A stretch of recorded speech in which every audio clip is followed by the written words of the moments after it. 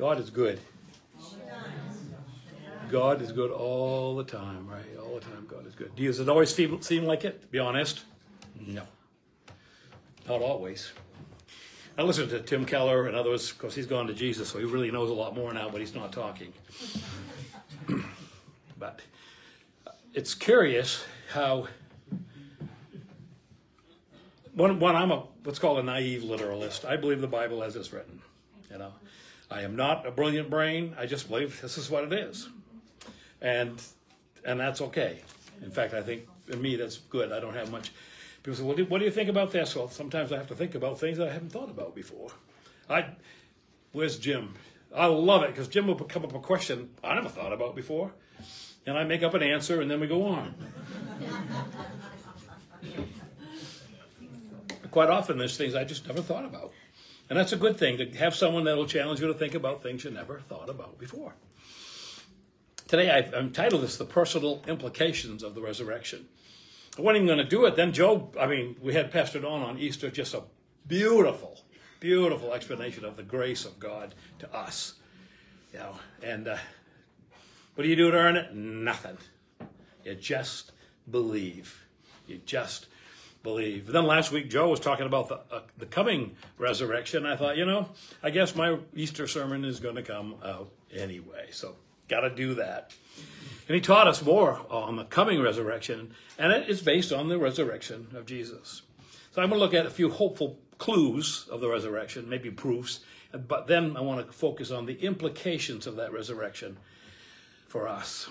But before I do that, I want to pray, and then we'll talk about what the gospel is, because we need to have that refreshment in our heart and minds as well. So we do come to you, Father, knowing that you're good all the time, even though we don't understand it. Knowing that you want everyone to come to know you.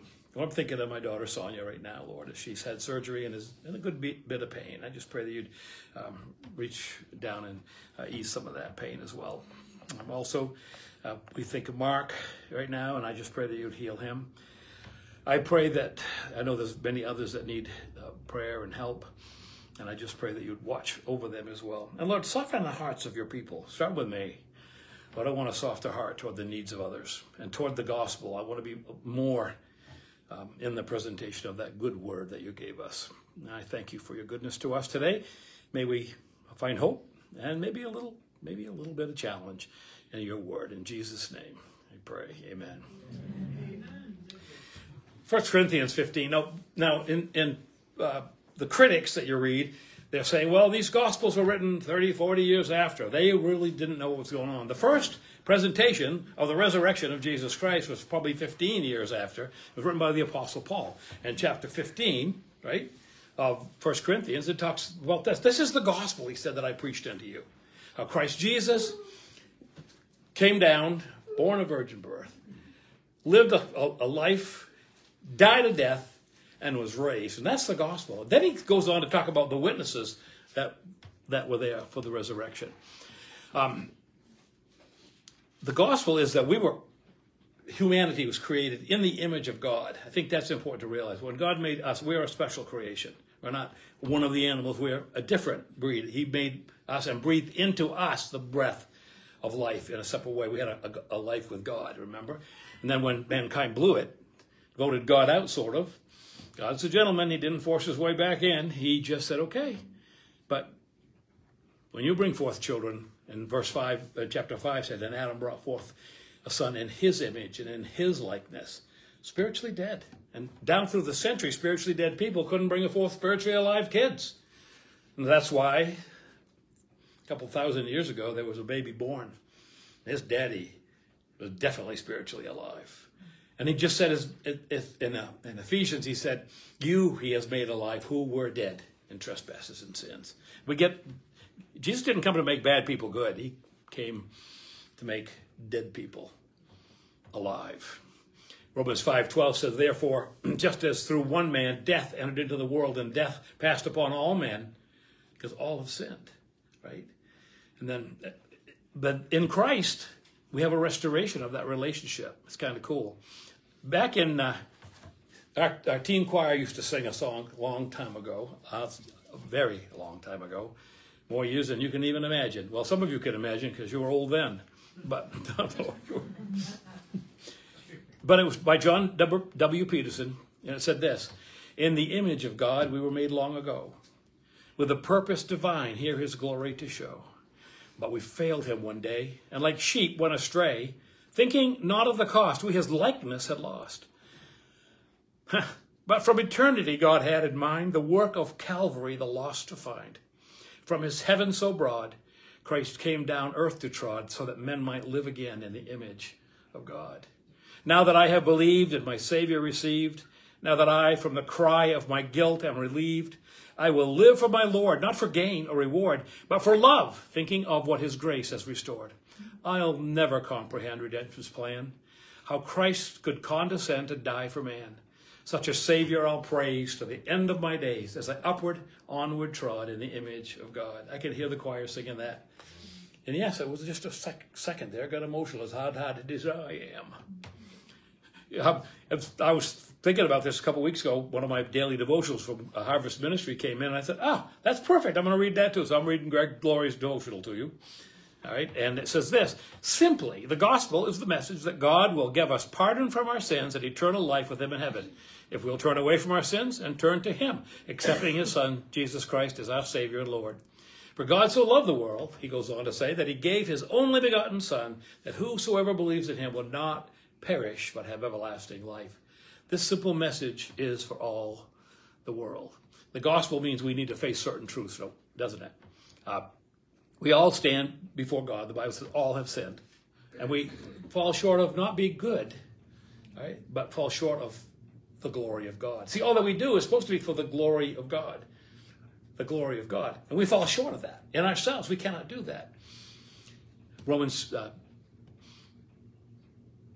3:23 says, all have sinned. We've messed up. And then Romans 6 says this, the wages of sin is death. But I love that but God thing, But the gift of God is eternal life through Jesus Christ our Lord. So he shows us the bad news, all of sin. Shows us the good news. Yeah, there's a way home. There's a way out. There's no other way to satisfy righteous, holy demands of God. We could not be good enough to be as good as God, right? We've fallen short of the glory of God. We can't make ourselves alive. Only one ever did that. He made other people alive, but only one ever made himself alive. And so that we don't spend eternity separated from God, he made a way for the Son of God to come down from heaven to die on the cross in my place. Kids get that. You teach kids, they get that. Right? Older people sometimes say, well, I got to do this and I got to do... Stop! I watched an old preacher the other day, just a clip. You know what he said? He was preaching, he said, just be still. Come to Jesus and just be still. But what do I got to do? Be still. Be still. Jesus paid it all to him I owe. Sin had left a crimson stain. He washed it white as snow. I'm preaching to me. I a lot of times tend to look back on what I did wrong. My wife laughs. She remembers things I did right that I don't think I even did. But anyway. I have a book that's about this thick, which I'm wading myself through. It's by N.T. Wright. And it's The Resurrection of Christ. It presents evidence that demands at least explanation from historians and scientists. And it can't simply be dismissed. He said, insofar as I understand scientific method, when something turns out that doesn't fit the paradigm you're working with, one option is to change the paradigm. We are not to exclude the evidence just because our old paradigm can't account for it, but we are to include it with a new paradigm, a larger whole. A failure to provide a historically plausible alternative explanation for the eyewitness accounts and the revolutionary overnight worldview change of thousands of Jews is not being more scientific, it's being less. So one of the greatest proofs is that those people who ran like scared rabbits when Jesus was taken away, within a few days were preaching the gospel. And people say, well, you know, they lied. They made it. Yeah, I saw what was that? Babylon Bee, little clip in there. It says, all right, boys, let's get together. It was on the Chosen page. Let's get together and make up this lie. All right, yep. And by the way, we're going to all suffer death for it, but that's okay. We're going to be persecuted and beaten, yep, but let's make it up anyway. How stupid is that? One of the things that people talked about early on, is the reality of the empty tomb. All they had to do was go to the tomb and say, here's the body of Jesus, right? The biblical truth is that the tomb was found empty. His disciples have been at the center of this Christian proclamation, and they were chickens before. Buck, buck, you know? And I love the fact that when Jesus, if you're going to, during that time, if you're going to write a historical account, all right, I have to tell you this, it's the way it was, you couldn't have a woman testify to it because their testimony wasn't believed. But the first ones who saw him were women. What is that? What is God trying to say? And no, he's not just trying to say value woman because Jesus did that. He's trying to say more than that. We didn't change this that men found it because it was true. It was the truth, and so he left it the way it was, and he did elevate all of us in the faith, that's for sure. All the Gospels that have describe the circumstances of the resurrection to varying degrees of the empty tomb. And there are reasons, I think, to believe these reports are historically accurate. You know, a fair-minded investigator couldn't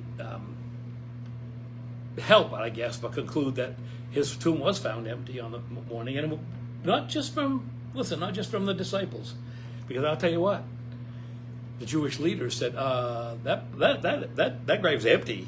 We're going to find a way to change that. All they had to do was go check it out. It was found empty following the crucifixion. These are just a few things I'm throwing out here, then we'll get down to the meat of it. The location of Jesus' tomb would have been known to disciples or non-disciples. And Jesus was buried in the tomb of a very prominent member of the Sanhedrin, Joseph of Arimathea, the very group that had orchestrated Jesus' crucifixion, right? And a lot of New Testament scholars said, well, Jesus was buried by Joseph of Arimathea, and it is very unlikely that the early Christians would make that story up, because of the antagonism between those groups.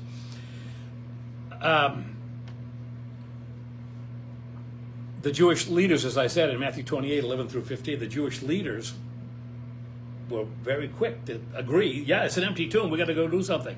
Look, go tell these guys that the disciples came at night and stole the body, overpowered the Roman guards with a toothbrush, whatever. And if anybody says anything, we'll make it right. They were claiming that those chicken disciples had come and stolen his body away. And by the way, you have to keep in mind that the real testament to me is what happened afterwards. What happened afterwards. If the body was still in the tomb, the leaders could have just said, come on, put an end to this once and for all. You know? And it's like they couldn't because it wasn't there. And by the way, the first accounts, as I mentioned before, of the resurrection weren't found in the Gospels. They were found in the Apostle Paul's writings within 15 and 20 years of the death of Jesus. He named names, right? He almost invited people. This is a Roman culture. It was easy to travel from place to place. And look, check these people out if you don't believe it. You cannot declare in a public document that these witnesses were here if you're not willing to have it investigated. So that's cool.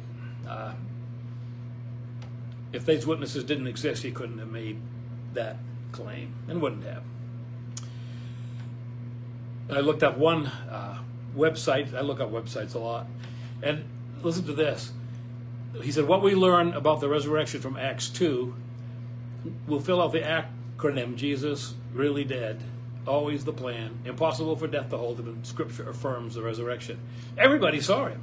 Verse 32 said, this Jesus God raised up, and of all that we all witnessed, the disciples all saw the risen Jesus, as did more than 500 other people.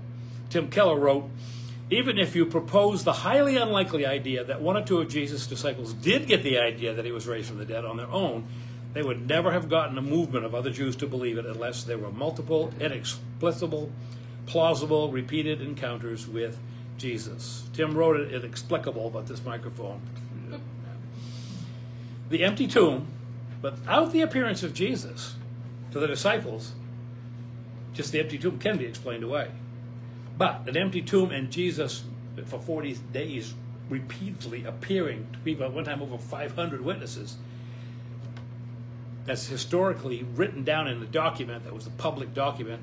You can't just blame it on some over-imaginative people. Some people, I just did one of my readings, and I can't remember where, I said, well, those people in those days had a worldview that was credible about people being raised from the dead. No, they didn't.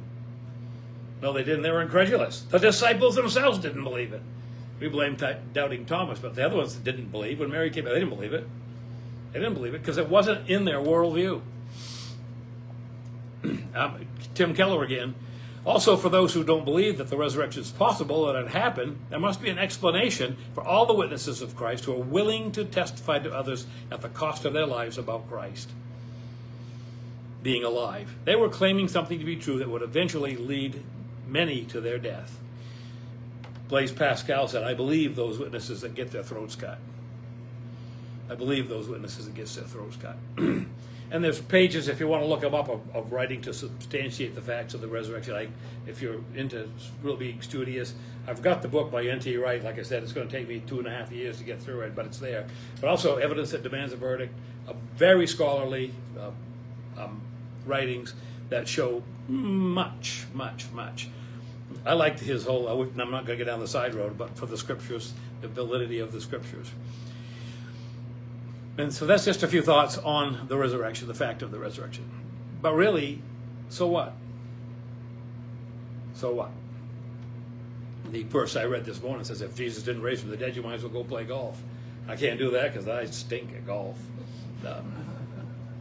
That's all of it. I like to watch it. That was fun.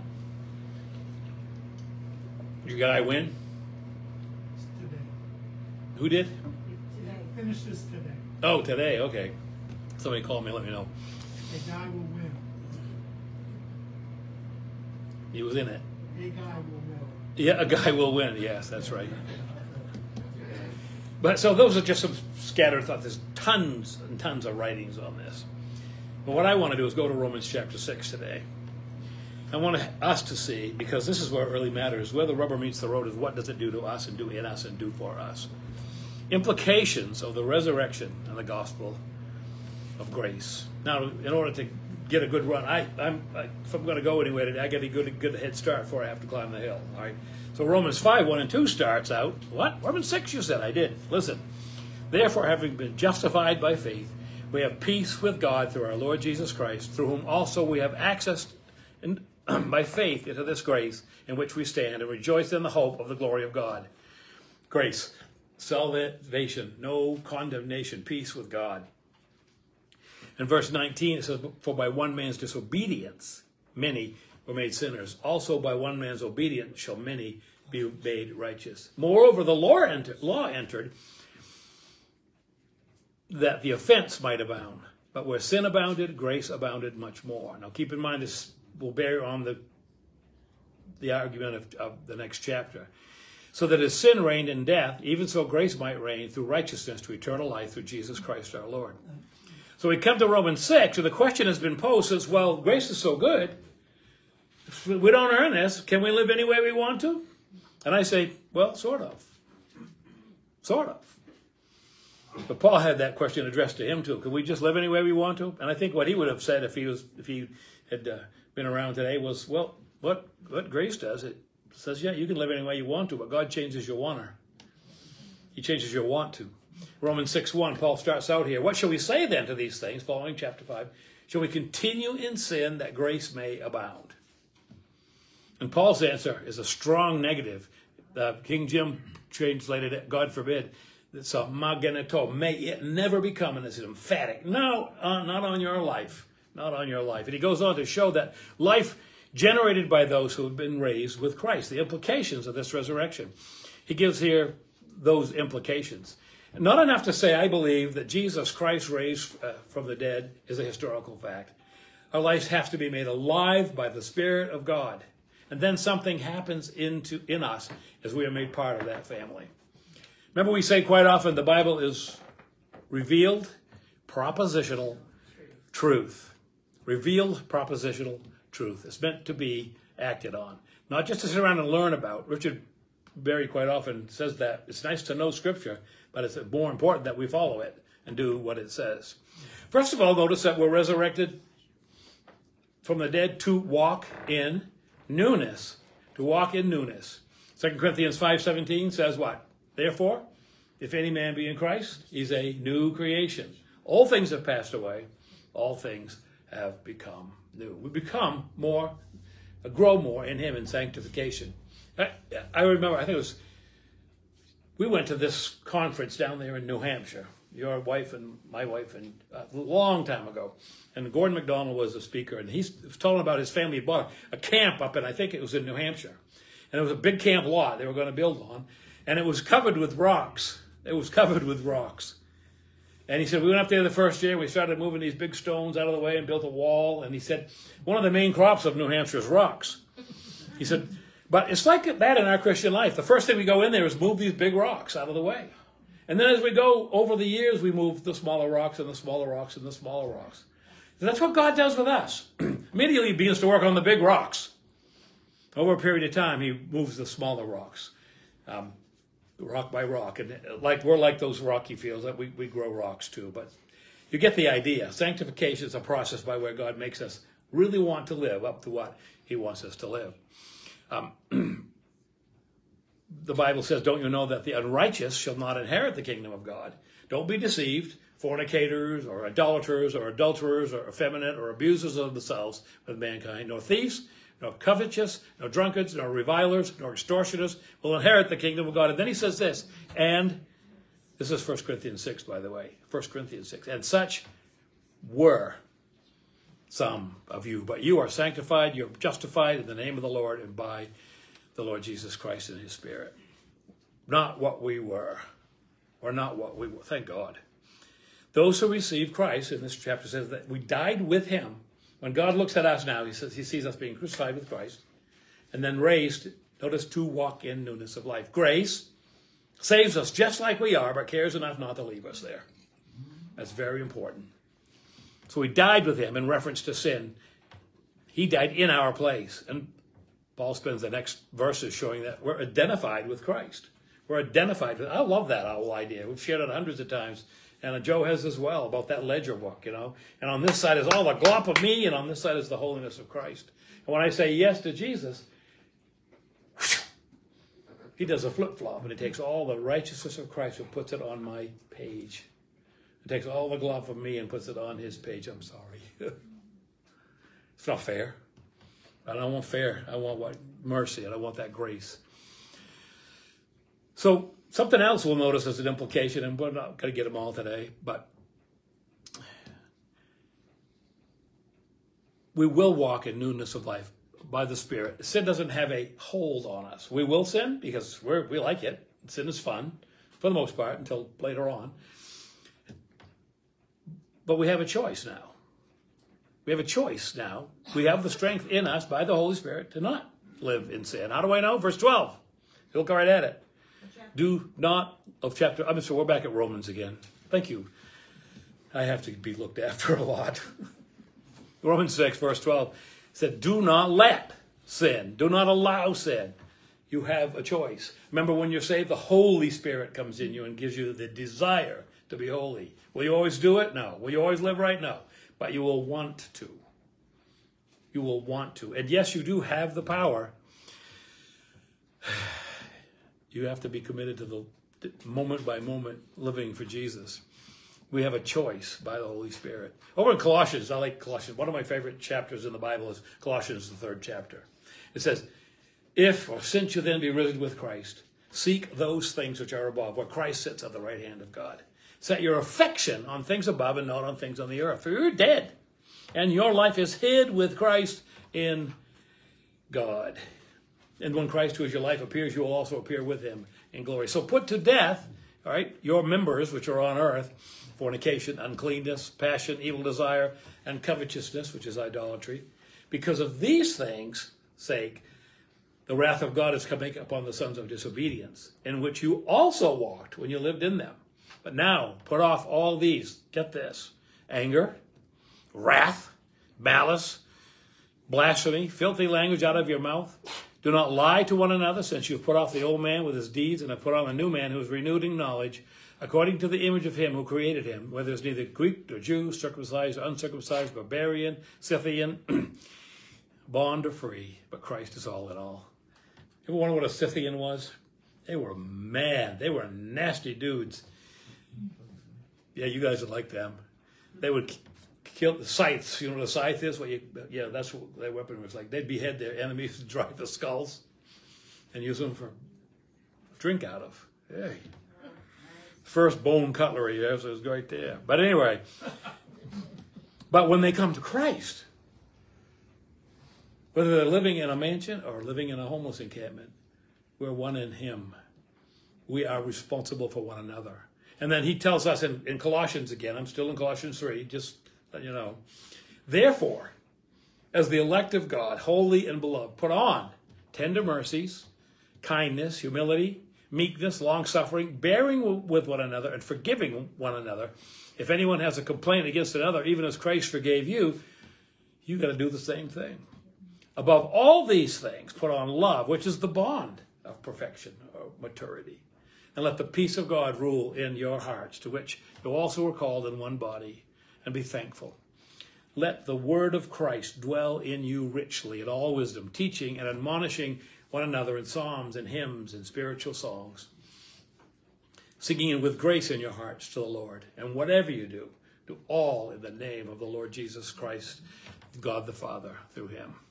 So we have the power to live right.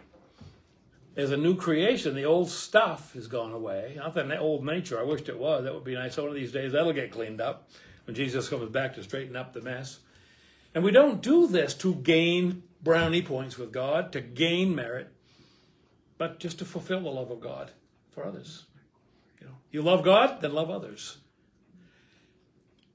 But I get this. To live above with saints we love, that will be glory. But to dwell below with saints we know is quite another story. But we're supposed to do that, and we know it.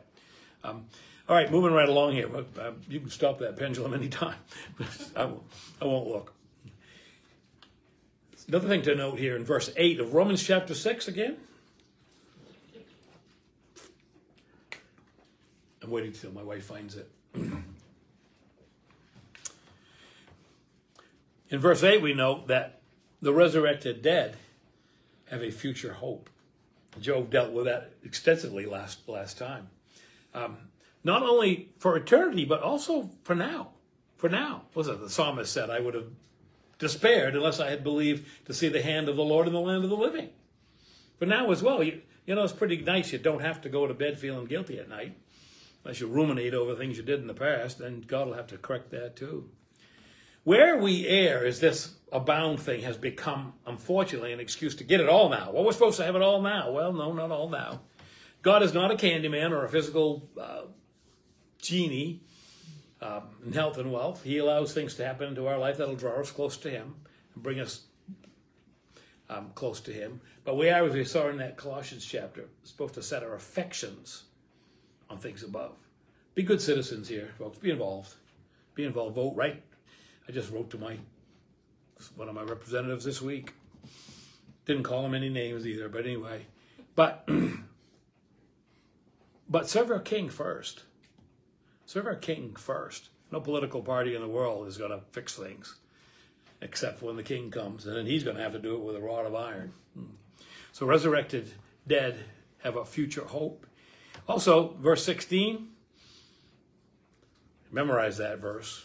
Therefore, the one you yield yourself, servants to obey, his servants you are. Resurrected dead serve the master, their master.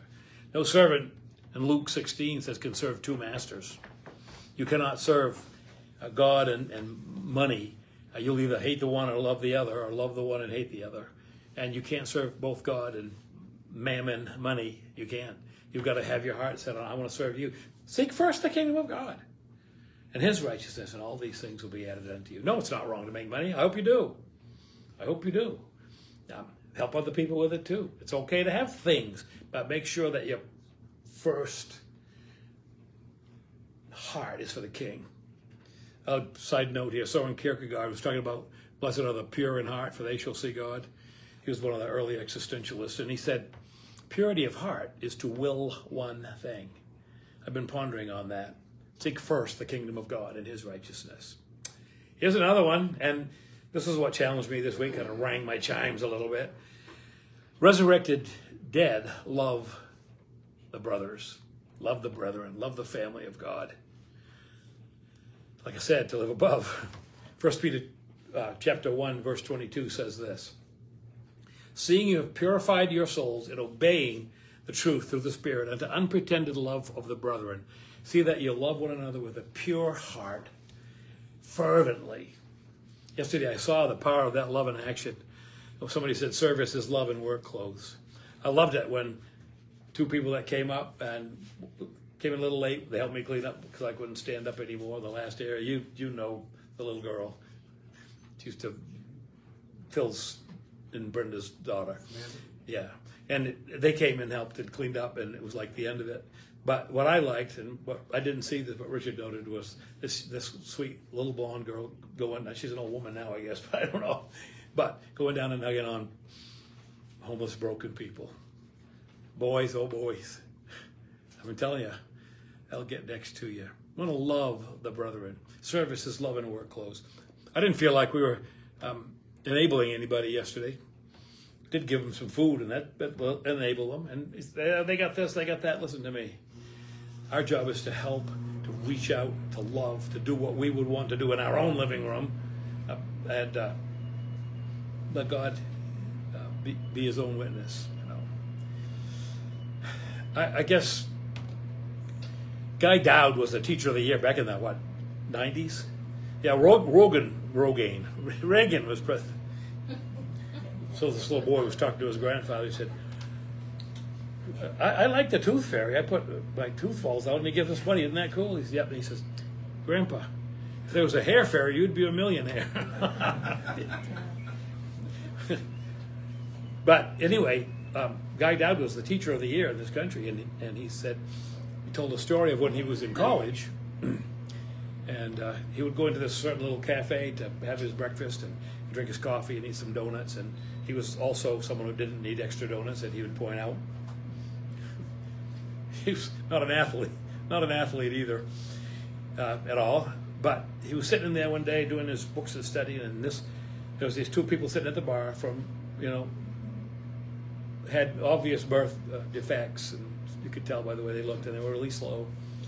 And didn't think nothing of it, doing this stuff. And all of a sudden this mom and this little blonde daughter comes walking in. And the woman on the bar turned around and said, how about a kiss, sweetie? He got angry. And the blessed mom, little girl looked at her mom, and mom said yes. She gave up and gave this, what the world would say is ugly woman a kiss on the cheek, and tears coming down her eyes. She said, thank you. He got so mad. He said, how could she even ask that? And he bragged his stuff up, paid his bill, and stormed out. He said, I walked back into my dorm room still fuming, and my roommate had a poster at the head of his bed, and it was a guy laying in the ditch, obviously drunk, and it said, you love Jesus only as much as you love the one you love the least. You get that? It's so true today. I have a book of Puritan prayers, and Puritans get a bad rap. They were party animals, John Bunyan was one of those guys, right? And the book I'm reading now is based on, it's called Gentle and Lowly by Dane Orland, but he was writing for the old Puritans who pointed out how Jesus' only description of himself in all of the scriptures is, I am meek and lowly and gentle and lowly in heart. Isn't that cool? But here's this prayer that seems to fit here today. And by the way, I've been a bit distracted today for some reason, but that's okay, isn't it? My wife will let me straighten me out when we get home. No, she doesn't use a rolling pin, because I can't eat that bread, so anyway. But listen to this, if you will. My Father, enlarge my heart, warm my affections, open my lips, supply words that proclaim, love lusters at Calvary, or shines at Calvary. There grace removes my burden and heaps them on thy Son, made a transgressor, a curse and a sin for me. There the sword of thy justice smote the man, thy fellow. There the infinite attributes were magnified and infinite atonement was made. There infinite punishment was due and infinite punishment was endured. Christ was all anguish that I might be all joy, cast off that I might be brought in, trodden down as an enemy that I might be welcomed as a friend, surrendered to hell's worst that I may attain heaven's best, stripped that I might be clothed, wounded that I might be healed, athirst that I might drink, tormented that I might be comforted, made ashamed that I might inherit glory, entered darkness that I might have eternal light. My Savior wept that all tears might be wiped away from my eyes, groaned that I may have endless song, endured all pain that I might have unfading health, bore a thorny crown that I might have a glory diadem, bowed his head that I might lift up mine, experienced reproach that I might receive welcome, closed his eyes in death that I might gaze on unclouded brightness, expired that I might live forever. O Father, who spared not thine only Son, that thou mightest spare me, all this transfer thy love, designed and accomplished, help me to adore thee by lips and life. Oh, that my every breath might be ecstatic praise, my every step buoyant with delight. Satan baffled, defeated, destroyed, sin buried in the ocean of reconciling blood, hell's gates closed, heaven's portals open. Go forth, O conquering God, and show me the cross, mighty to subdue, comfort, and save. Have you been born again by the Spirit of God? It takes a worldview change, doesn't it? God has to do that. Have you been drawn to an understanding that you need Him as your Savior, the Lord of your life? If so, He said, as many as received Him, to them He gave power to become God's kids, just by believing on His name. Ask yourself, as you go daily and face situations in life, is the power of that resurrection active in your life? You ponder that. Lord, I know it's disjointed today. I hope that you can do something with it. But I do know this, Father. I love you. I don't know all the answers to everything, but I know this. You came, you saw, and you conquered. And I thank you for that. Lord, help us to live in light of the love that you have given to us. Lord, help us to live victorious in you, to be servants of God by serving others, and to set our affection on things above, and not be wrapped up in all the world has to offer. Thank you that we can enjoy all the good things you've given, Father, that you want us to do that. But Lord, may we always remember where they came from, and Lord, may we not be reticent to share with others. So I thank you in Jesus' name. Amen.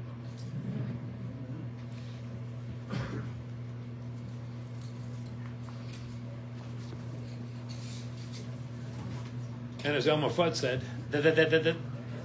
yeah. Oops, I had to shut that off first.